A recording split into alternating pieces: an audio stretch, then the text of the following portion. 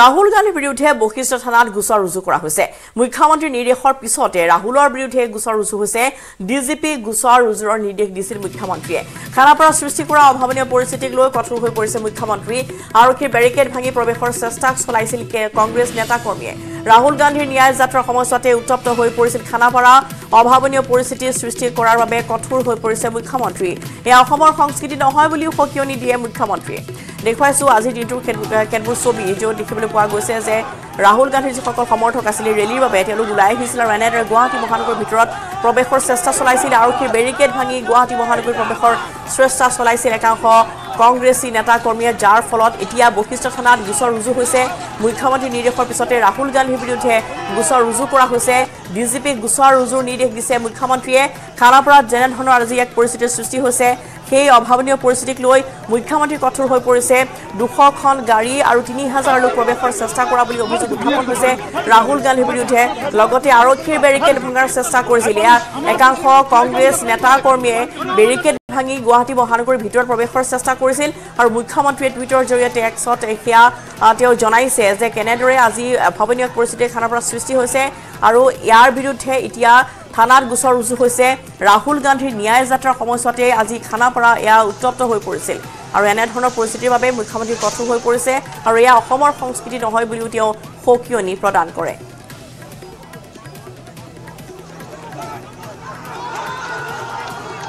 যাত্ৰা ন্যায় হৈ আছে আৰু সক ৰাহুল গান্ধীয়ে প্ৰায় 3000 মানুহ আৰু 200খন গাড়ী লৈ গুৱাহাটীত প্ৰৱেশ কৰিব যত্ন কৰিছিল যদি 3000 মানুহ আৰু 200খন গাড়ী গুৱাহাটীত সোমালেহেঁতেন তেতিয়ালে গুৱাহাটীৰ পৰিৱেশটো কেনেকুৱা হ'লহেঁতেন আমি সকলোৱে অনুভৱ কৰিব পাৰোঁ আৰু যোৱা 6 দিন ধৰি আমি তেওঁক কৈ আছিলোঁ যে আপুনি যি ৰাস্তা দি যাওক গুৱাহাটীৰ মাজেদি নাযাব কিন্তু ইমান বাধা দিয়া সত্ত্বেও তেওঁলোকে পুলিচৰ লগত কাজিয়া পেচাল কৰে মাৰপিট কৰে আৰু গোটেই ঘটনাটো গাড়ীৰ পৰা থিয় হৈ ৰাহুল গান্ধীয়ে ইনষ্টিগেট কৰি আছিল গতিকে ৰাহুল গান্ধীৰ ওপৰত আমি ফৌজদাৰী গোচৰ এটা আমি ৰেজিষ্টাৰ কৰিম আৰু পুলিচে ইনকুৱাৰী কৰি যি ব্যৱস্থা ল'ব লাগে ল'ব তেওঁক এতিয়া আমি এৰেষ্ট নকৰোঁ লোকসভা ইলেকশ্যনৰ পিছত এৰেষ্ট কৰিম ৰাহুল গান্ধীৰ বিৰুদ্ধে এনেদৰে গোচৰ ৰুজু হোৱাৰ কথা উল্লেখ কৰিছে মুখ্যমন্ত্ৰীগৰাকী আমি এই মুহূৰ্তত পূৰ্বতীয় সম্প্ৰচাৰলৈ গৈছোঁ দীপাংকৰ দাস আছে আমাৰ সাংবাদিক দীপাংকৰ আজিৰ দিনটোত গুৱাহাটী মহানগৰীত এয়া ন্যায় যাত্ৰাৰ সময়তে যেনে ধৰণৰ পৰিস্থিতিৰ সৃষ্টি হৈছে এতিয়া ৰাহুল গান্ধীৰ বিৰুদ্ধে গোচৰ ৰুজুৰ নিৰ্দেশ প্ৰদান কৰিছে মুখ্যমন্ত্ৰী আমি সবিশেষ খবৰখিনি আপোনাৰ পৰা জানিব বিচাৰিম নিশ্চয় ৰশ্মিতা আমি জানিব পাৰিছোঁ এই মুহূৰ্তত যে বশিষ্ঠ আৰক্ষী থানাত এটা আৰক্ষীয়ে চমুটো কেছ ৰেজিষ্টাৰ কৰিছে আৰু এই মুহূৰ্তলৈকে সেই কেছ নাম্বাৰ বা কি IPC এই সমগ্ৰ গোচৰটোত সন্নিৱিষ্ট কৰা হৈছে এই মুহূৰ্তলৈকে কিন্তু সেইসমূহ তথ্য কিন্তু আৰক্ষীৰ ফালৰ পৰা জনোৱা হোৱা নাই আমি বাৰম্বাৰ আৰক্ষীৰে যোগাযোগ আমি অব্যাহত ৰাখিছোঁ যে কি ধাৰা এই গোচৰটোত সন্নিৱিষ্ট কৰা হৈছে কাৰণ জানিব পৰা মতে এটা আৰক্ষীৰ বিশ্বস্ত সূত্ৰৰ পৰা আমি জানিছোঁ যিটো খবৰ লাভ কৰিছোঁ যে কেইবাটাও জামিনবিহীন ধাৰা এই সমগ্ৰ গোচৰটোত সন্নিৱিষ্ট কৰা হৈছে গতিকে ৰাহুল গান্ধী যে এক প্ৰকাৰ গ্ৰেপ্তাৰ হ'ব সেয়া প্ৰায় এই মুহূৰ্তত নিশ্চিত বুলি ক'ব পাৰি আৰু মুখ্যমন্ত্ৰীগৰাকী এটা কথা ইংগিত প্ৰদান কৰিছে যে লোকসভা নিৰ্বাচনৰ পিছতহে ৰাহুল গান্ধীক গ্ৰেপ্তাৰ কৰা হ'ব গতিকে সেই সময়লৈ আমি বাট চাম যে কিদৰে আৰক্ষীয়ে তদন্ত প্ৰক্ৰিয়াটো আৰম্ভ কৰে বা কি সমগ্ৰ বিষয়টোত কি IPC তাত সন্নিৱিষ্ট কৰা হয় কিন্তু এটা কথা স্পষ্ট হৈ পৰিছে যে মুখ্যমন্ত্ৰী আজি দুপৰীয়াৰ ভাগত যেতিয়া এই ন্যায় যাত্ৰা যেতিয়া আৰম্ভ হৈছিল যিদৰে এটা বিক্ষিপ্ত ঘটনা গুৱাহাটীতে যি সংঘটিত হ'ল মুখ্যমন্ত্ৰীগৰাকী এটা কথা স্পষ্ট কৰিছে যে 3000 লোক আৰু 200খন বাহন সঁচাকৈ এটা অভাৱনীয় পৰিৱেশৰ সৃষ্টি হৈছিল খানাপাৰাত আমি নিজে তাত ৰিপৰ্টিঙত উপস্থিত আছিলোঁ আমাৰ সতীৰ্থ সাংবাদিক বলেন হিৰকে সমগ্ৰ পৰিৱেশ কেমেৰাত বন্দী কৰিছিল কংগ্ৰেছ মহিলা যিসকল নেত্ৰী আছিল তেওঁলোকে কৈছে যে তেওঁলোকৰ গাৰ কাপোৰ টনাৰ চেষ্টা কৰিছে আৰক্ষীয়ে নিশ্চয় আমি সেইসমূহ দৃশ্য কেমেৰাত আমি বন্দী কৰিছিলোঁ যে আৰক্ষী আৰু কংগ্ৰেছৰ সমৰ্থকৰ মাজত এক প্ৰকাৰ হতাহতিৰ পৰিৱেশ সৃষ্টি হৈছিলে আৰু যিটো কেছ বৰ্তমান ৰেজিষ্টাৰ কৰা হৈছে তাত যিখন এজাহাৰ আৰক্ষীৰ ফালৰ পৰা দাখিল কৰা হৈছে এজাহাৰত আৰক্ষীয়ে কেইবাটাও দিশ তেওঁলোকে উন্মোচন কৰিছে তেওঁলোকে কৈছে যে আৰক্ষীৰ ওপৰত তেওঁলোকে জপিয়াই পৰিছিল কেইবাজনো আৰক্ষী বিষয়া আহত হোৱাৰ খবৰ তেওঁলোকে এজাহাৰত উল্লেখ কৰিছে আনকি জীৱন আৰু সম্পত্তিৰ কথাটো তেওঁলোকে উল্লেখ কৰিছে কাৰণ সাধাৰণ জনতাৰ আহত হোৱাৰ তথ্য আৰক্ষীয়ে এক প্ৰকাৰ ফাদিল কৰিছে যাৰ বিপৰীতে যদি আমি চাওঁ তেতিয়া তেতিয়াহ'লে অসম যি জাতীয় কংগ্ৰেছ আছে কংগ্ৰেছৰ যিগৰাকী সভাপতি ভূপেন বৰা তেওঁ নিজে আঘাতপ্ৰাপ্ত হৈছে তেওঁ কেমেৰাৰ সন্মুখত তেওঁ নিজৰ আঘাতপ্ৰাপ্ত হোৱাৰ চিহ্নসমূহ তেওঁ কেমেৰাৰ সন্মুখত দেখুৱাই দিছিল আমি নিজে তাত দেখিছিলোঁ যে কেইবাগৰাকীও কংগ্ৰেছৰ সমৰ্থক আহত হৈছিল গতিকে সেইসমূহ দিশ যদি এই মুহূৰ্তত আমি খুচুৰি নাচাওঁ যদি আৰক্ষীয়ে যদি খুচুৰি নাচায় তেতিয়াহ'লে সেইসমূহ দিশ কিন্তু লুকাই পৰাৰ কিন্তু পূৰ্ণ সম্ভাৱনা আছে কিন্তু মুখ্যমন্ত্ৰীগৰাকীয়ে যেতিয়া দুপৰীয়া নিৰ্দেশ দিলে তাৰপিছত কুইক একশ্যনত কিন্তু ডিজিপি জিপি সিঙে সমগ্ৰ বিষয়টোত এটা ৰিটিউট কৰিলে মুখ্যমন্ত্ৰীক তেওঁ ক'লে যে হয় মহোদয় আমি এটা নিজাববীয়া কেছ ৰুজু কৰিম আৰু তাত সমগ্ৰ দিশ আমি উন্মোচন কৰিম কিন্তু এই মুহূৰ্তত যদি আমি কওঁ 2খন পৃষ্ঠাজোৰা এখন এজাহাৰ বৰ্তমান বশিষ্ঠ থানাত দাখিল হৈছে আৰক্ষীয়ে চৌমতো কেছ এটা লৈছে আৰু সেই কেছটোৰ বাবে কেইবাটাও কিন্তু নন ভেলুৱেবল সেকশন সন্নিবিষ্ট কৰা হৈছে যিটো ধাৰাত কিন্তু ৰাহুল গান্ধী যে গ্ৰেপ্তাৰ হ'ব আজিৰ এই বিশেষ দিনটোৰ এই কৰ্মকাণ্ডক লৈ সেয়া প্ৰায় কিন্তু ৰশ্মিতা নিশ্চিত লোকসভা নিৰ্বাচনৰ পিছতে ৰাহুল গান্ধী গ্ৰেপ্তাৰ সম্ভাৱনা আছে দীপাংকৰ আৰু লগতে শেষ প্ৰশ্নটো সুধিম যে গুৱাহাটী ছাত্ৰ একতা সভাৰ সৈতেও এখন বৈঠকত তেওঁলোক মিলিত হোৱাৰ কথা আছিল সেয়া এই এনেধৰণৰ ঘটনাৰ বাবে স্থগিত ৰখা হয় ৰাজপথতে তেওঁলোকক সাক্ষাৎ কৰে নিশ্চয় আমি পুৱাৰ ভাগত যেতিয়া দেখিছিলোঁ যেতিয়া ৰাহুল গান্ধী আজি ৰাতিপুৱাৰ পৰা যোৰাবাটৰ পৰা এই সমগ্ৰ ন্যায় যাত্ৰাটো আৰম্ভ কৰিছিলে এটা জনবহুল এলেকা আৰু সেই সমগ্ৰ ৰাষ্ট্ৰীয় ঘাইপথত আৰক্ষীয়ে অনুমতি প্ৰদান কৰিছিলে ৰাহুল গান্ধী কেৱল হাইৱেৰ এটা পাৰ্ট ইউজ কৰাৰ বাবে কিন্তু আমি যেতিয়া সমদলৰ আমি পৰিৱেশ দেখিছিলোঁ যে দুয়োটা ফালেই কিন্তু ৰাহুল গান্ধীৰ সমদলে কিন্তু এক প্ৰকাৰ ঘেৰি ধৰিছিল যান বাহন ৰাজপথত আবদ্ধ হৈ পৰিছিল সাধাৰণ জনতাৰ নিৰাপত্তাৰ দিশটোৰ কথাও এই মুহূৰ্তত আৰক্ষীৰ ফালৰ পৰা এক প্ৰকাৰ তদন্তৰ সমগ্ৰ বিষয়টোলৈ আহিব কিন্তু যিসমূহ কাৰ্যসূচী ৰাহুল গান্ধীয়ে আজি ৰূপায়ণ কৰাৰ কথা আছিলে যেহেতু গুৱাহাটীৰ ভিতৰ ভাগত তেওঁ সোমাব নোৱাৰিলে প্ৰৱেশত বাধা প্ৰদান কৰা হ'ল তাৰ বাবে কিন্তু কেইবাটাও কাৰ্যসূচী স্থগিত কৰা হ'ল আৰু হাজোৰ পৰা আজি বৰপেটা অভিমুখে ৰাওনা হ'ব কালিৰ দিনত সমগ্ৰ বিষয়টো স্পষ্ট হৈ পৰিব যে কালি ৰাহুল গান্ধীয়ে কি কাৰ্যসূচী ৰূপায়ণ কৰে নিশ্চয় দীপাকৰ ধন্যবাদ আপোনালৈ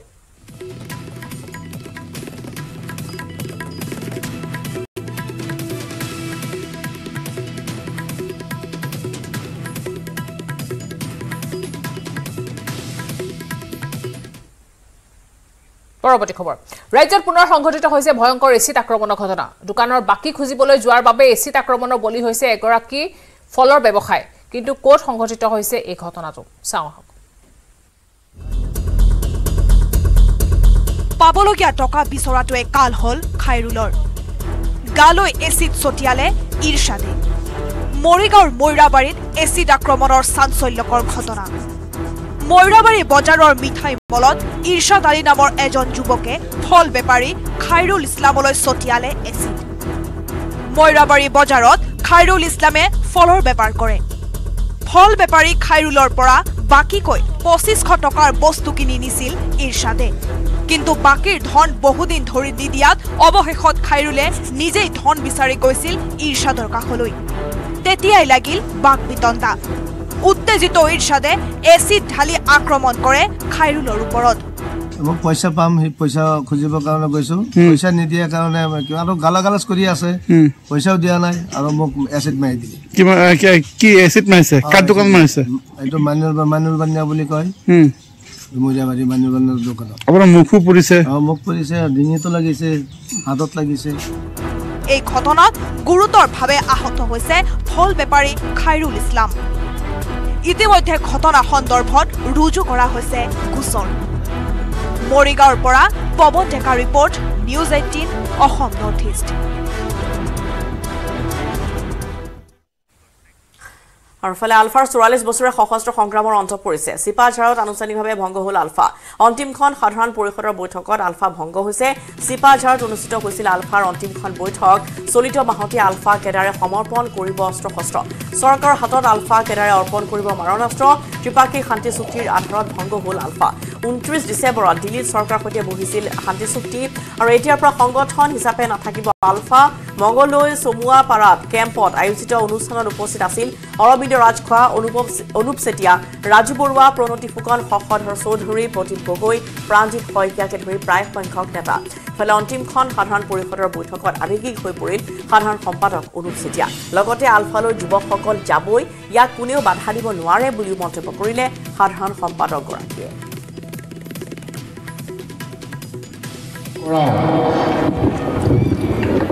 সংযুক্ত মুক্তি বাহিনী অসম ইংৰাজীত United liberation front of Assam ULFA এই সংগঠনটো আজিৰ এই মুহূৰ্তটোৰ পৰা ভংগ হোৱা বুলি ঘোষণা কৰা হ'ল। জয় অসম। যি সন্তানক জন্ম দিছিলোঁ আৰু আজি সেই সন্তানকে আমি ধ্বংস কৰিবলৈ গৈছোঁ। সৃষ্টিৰ যি আনন্দ, সেই আনন্দ আমি উপভোগ কৰিলোঁ, কিন্তু আজি ধ্বংস কৰিবলৈ গৈ, নিশেষ সংগঠনটো ভংগ কৰিবলৈ গৈ আজি কি এটা বেদনাযুক্ত মনেৰে আজি ভংগ কৰিবলৈ বাধ্য হ'বলৈ আমি গৈছোঁ। আমিও বিচাৰিছিলোঁ, আপোনালোকেও বহুতে বিচাৰে যে সংযুক্ত মুক্তি বাহিনী অসমৰ জনজীৱনৰ লগত হীৰা হীৰাই ৰক্তৰ ৰন্ধ্ৰে ৰন্ধ্ৰে বিয়পি পৰিছিল। প্ৰতিজন সতীৰ্থৰেই ত্যাগৰ ফচল হ'ল, ত্যাগৰ ফচলত সৃষ্টি হৈছিল সংযুক্ত মুক্তি বাহিনী অসম। আমাৰ প্ৰতিজন সতীৰ্থই জীৱনৰ মূল্যৱান সময় আমি এই সংগঠনত দিছিলোঁ। আজি আমি তাক বিদায় জনাবলৈ বাধ্য হৈছোঁ। পৰিস্থিতি আমাক বাধ্য কৰিছে। আলফা আৰু ভাৰত চৰকাৰ, অসম চৰকাৰৰ লগত যি চুক্তি অনুষ্ঠিত হৈছিল 9 নং দফাৰ 1 নং অনুচ্ছেদ অনুযায়ী আমি আজি আনুষ্ঠানিকভাৱে সংযুক্ত মুক্তি বাহিনী অসমক ভংগ ঘোষণা কৰিছোঁ আৰু চুক্তিৰ দফাবিলাক বিশেষকৈ কাৰ্যকৰী কৰাৰ ক্ষেত্ৰত তাক পৰ্যালোচনা কৰাৰ বাবে এখন তদাৰকী সমিতি গঠন কৰা হৈছে। সেই তদাৰকী সমিতি 7জনীয়া তদাৰকী সমিতিত মই গোলাপ বৰুৱা তাত আহ্বায়ক হিচাপে আছোঁ আৰু বাকী 6জন সদস্য চিত্ৰ হাজৰিকা, প্লাৱন ফুকন, ৰঞ্জু চহৰীয়া, আনন্দ দাস, বিপুল দাস আৰু অন্তু চাওদাং ওৰফে উপেন বুঢ়াগোহাঁই, এই 7জন আছোঁ। ইয়াৰ উপৰি আমি কেন্দ্ৰীয় চৰকাৰৰ লগত যিহেতু চুক্তিৰ পৰ্যালোচনাৰ ক্ষেত্ৰত বিভিন্ন সময়ত আলোচনা কৰিবৰ কাৰণে শশধৰ চৌধুৰী আৰু মই গোলাপ বৰুৱা আমি দুজনে থাকিম। এইখিনি আজি সিদ্ধান্ত হৈছে।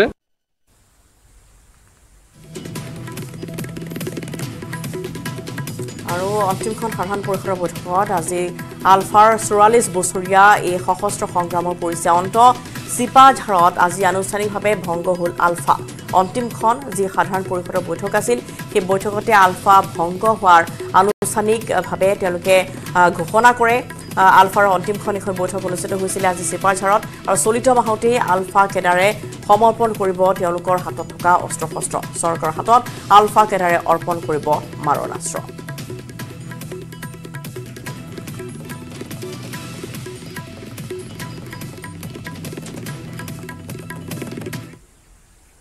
মিজোৰামত বিমান দুৰ্ঘটনা। লেংপুই বিমান বন্দৰত বাৰ্মী সেনাৰ বিমান দুৰ্ঘটনাগ্ৰস্ত হৈছে। বিমানখনত পাইলট সহ 14জন যাত্ৰী আছিল। দুৰ্ঘটনাত আহত 8গৰাকী যাত্ৰী। আহতসকলক ইতিমধ্যে লেংপুই হস্পিটেলত ভৰ্তি কৰোৱা হৈছে। ম্যানমাৰৰ পৰা পলায়ন কৰা বাৰ্মী সেনাক উভতাই নিবলৈ আহিছিল বিমানখন, কিন্তু অৱতৰণৰ সময়তে দুৰ্ঘটনাগ্ৰস্ত হয় বিমানখন।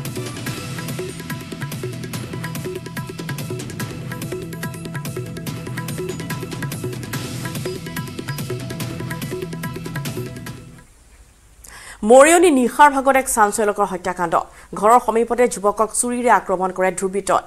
ডাকলিয়াং চাহ বাগিচাৰ বৰলাইনত এই ঘটনা। সংকটজনক অৱস্থাত যুৱকজনক চিকিৎসালয়ত ভৰ্তি কৰে যদিও চিকিৎসকে মৃত ঘোষণা কৰে যুৱকজনক। মৃত যুৱকজনৰ নাম হৈছে কাৰ্তিক তেলী।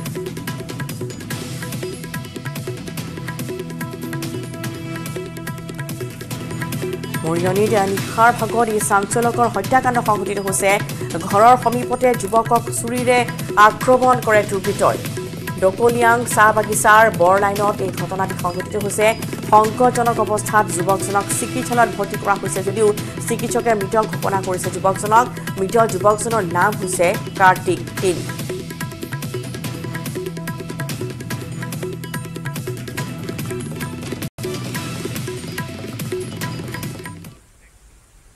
প্ৰচণ্ড শীত আৰু প্ৰচণ্ড শীতত ব্যাহত হৈ পৰিছে দিল্লীৰ জনজীৱন মঙলবাৰৰ দিনটো দিল্লীত 7 ডিগ্ৰী সেলসিয়াছলৈ নামিছিল পাৰাস্তম্ভ ঘন কুঁৱলীৰ বাবে বিমান আৰু ৰেল চলাচল ব্যাহত হৈ পৰিছিল আজি দিল্লীলৈ যোৱা 28খন ৰেল চলাচল বাতিল কৰা হৈছে কেইবাখনো বিমান চলাচলৰ সময় পিছুৱাবলগীয়া হৈছে তেতুৱে ধৰা শীত আৰু ডাঠ কুঁৱলীৰ বাবে হালধীয়া সতৰ্কতা জাৰি কৰিছে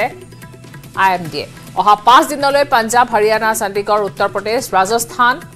উত্তৰ মধ্য প্ৰদেশকে ধৰি উত্তৰ ভাৰতৰ কিছু অঞ্চলত ঘন কুঁৱলীয়ে আৱৰি থাকিব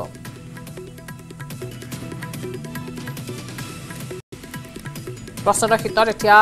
ব্যাহত হৈ পৰিছে দিল্লীৰ জনজীৱন মঙলবাৰৰ দিনটোতে দিল্লীত 7 ডিগ্ৰী সেলসিয়াছ হৈছিল ঘন কুঁৱলীৰ বাবে বিমান আৰু ৰেলৰ যাতায়াত চলাচল ব্যাহত কৰা হৈছিল আজি দিল্লীলৈ যোৱা 28খন ৰেল চলাচল বাতিল কৰা হৈছে কেইবাখনো বিমানৰ সময় হাল খলনি কৰাবলগা হৈছে পিছুৱাবলগীয়া হৈছে সময় তেতুৱে ধৰা শীত আৰু ডাঠ কুঁৱলীৰ বাবে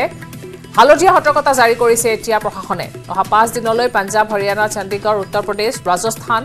উত্তৰ মধ্য প্ৰদেশকে ধৰি উত্তৰ ভাৰতৰ কিছু অঞ্চলত ঘন কুঁৱলীয়ে আৱৰি থাকিব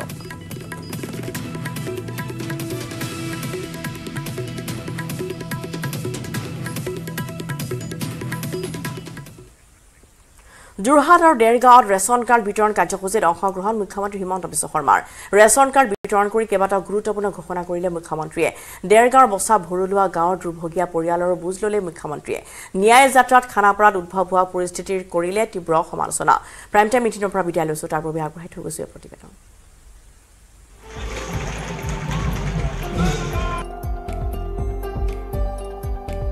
যোৰহাটত মুখ্যমন্ত্ৰীৰ ৰেচন কাৰ্ড বিতৰণ যোৰহাটৰ 6328 গৰাকী হিতাধিকাৰীয়ে পাব ৰেচন কাৰ্ড যোৰহাট জিলা ক্ৰীড়া সন্থাৰ খেলপথাৰত অনুষ্ঠিত ৰেচন কাৰ্ড বিতৰণ কাৰ্যসূচীত মুখ্যমন্ত্ৰীক সংগ দিয়ে বিত্তমন্ত্ৰী অজন্তা নেওগ সাংসদ কামাখ্যা প্ৰসাদ দাসা তপন কুমাৰ গগৈ বিধায়ক হিতেন্দ্ৰনাথ গোস্বামী ভৱেন্দ্ৰনাথ ভৰালী আৰু জিলা আয়ুক্তই সভাত কেইবাটাও গুৰুত্বপূৰ্ণ ঘোষণা কৰে মুখ্যমন্ত্ৰীয়ে অতি শীঘ্ৰে ৰেচন কাৰ্ড থকা হিতাধিকাৰীসকলে লাভ কৰিব অৰুণোদয় আঁচনি যাৰে ঘৰত ৰেচন কাৰ্ড আছে তাকে আমি এটাকৈ যদি অৰুণোদয় দিওঁ তেতিয়াহ'লে অৰুণোদয় কোনে পাইছে বুলি ক'লে চবেই হাত উঠাই দিব নহ'লে সদায় খেলি মেলি এটা লাগি থাকিব গতিকে মোৰ পঞ্চমত মনত ইচ্ছা আছে যে অৰুণোদয় আৰু ৰেচন কাৰ্ড সমান সমান কৰা ৰেচন কাৰ্ড থকা সকলে 5 লাখ টকালৈ বিনামূলীয়া চিকিৎসা সেৱা লাভ কৰিব ৰেচন কাৰ্ড থকা যিমান পৰিয়াল আছে সকলো পৰিয়ালকে আয়ুষ্মান ভাৰতৰ কাৰ্ড দিব লাগে যাতে 5 লাখ টকালৈকে আমি বিনামূলীয়া ট্ৰিটমেণ্ট পাব পাৰো ৰাহুল গান্ধীৰ ন্যায় যাত্ৰাৰ প্ৰতি লক্ষ্য ৰাখি 19 জানুৱাৰীত যোৰহাটত ৰেচন কাৰ্ড বিতৰণ কাৰ্যসূচী বাতিল কৰিছিল মুখ্যমন্ত্ৰীয়ে মঙলবাৰে অনুষ্ঠিত সভাৰ পাছতে ৰাহুল গান্ধীৰ বিৰুদ্ধে সৰব হৈ পৰে মুখ্যমন্ত্ৰী ৰাহুল গান্ধীৰ ন্যায় যাত্ৰাত খানাপাৰাত উদ্ভৱ হোৱা পৰিস্থিতিক লৈ সমালোচনা ৰাহুল গান্ধীৰ বিৰুদ্ধে তৰা হ'ব ফৌজদাৰী গোচৰ লোকসভা নিৰ্বাচনৰ পাছত গ্ৰেপ্তাৰ কৰা হ'ব ৰাহুল গান্ধী ন্যায় যাত্ৰা ন্যায় হৈ আছে আৰু ৰাহুল গান্ধীয়ে প্ৰায় 3000 মানুহ আৰু 200খন গাড়ী লৈ গুৱাহাটীত প্ৰৱেশ কৰিব যত্ন কৰিছিল যদি 3000 মানুহ আৰু 200খন গাড়ী গুৱাহাটীত সোমালেহেঁতেন তেতিয়াহ'লে গুৱাহাটীৰ পৰিৱেশটো কেনেকুৱা হ'লহেঁতেন আমি সকলোৱে অনুভৱ কৰিব পাৰোঁ আৰু যোৱা 6 দিন ধৰি আমি তেওঁক কৈ আছিলোঁ যে আপুনি যি ৰাস্তা দি যাওক গুৱাহাটীৰ মাজেদি নাযাব কিন্তু ইমান বাধা দিয়া সত্ত্বেও তেওঁলোকে পুলিচৰ লগত কাজিয়া পেচাল কৰে মাৰপিট কৰে আৰু গোটেই ঘটনাটো গাড়ীৰ পৰা থিয় হৈ ৰাহুল গান্ধীয়ে ইনষ্টিগেট কৰি আছিল গতিকে ৰাহুল গান্ধীৰ ওপৰত আমি ফৌজদাৰী গোচৰ এটা আমি ৰেজিষ্টাৰ কৰিম আৰু পুলিচে ইনকুৱাৰী কৰি যি ব্যৱস্থা ল'ব লাগে ল'ব তেওঁক এতিয়া আমি এৰেষ্ট নকৰোঁ লোকসভা ইলেকশ্যনৰ পিছত এৰেষ্ট কৰিম যোৰহাটৰ পাছত দেৰগাঁৱত ৰেচন কাৰ্ড বিতৰণ কাৰ্যসূচীত অংশগ্ৰহণ কৰে মুখ্যমন্ত্ৰী ডক্টৰ হিমন্ত বিশ্ব শৰ্মাই তাৰ পাছতে দেৰগাঁৱৰ পথ দুৰ্ঘটনাত নিহত বছা ভৰলুৱা গাঁৱৰ দুৰ্ভগীয়া পৰিয়ালৰ ওচৰলৈ গৈ বুজ ল'লে মুখ্যমন্ত্ৰীয়ে যোৰহাটৰ পৰা গৌতম বৰা তিতাবৰৰ পৰা অনমোল যাদৱৰ report news 18 Assam north east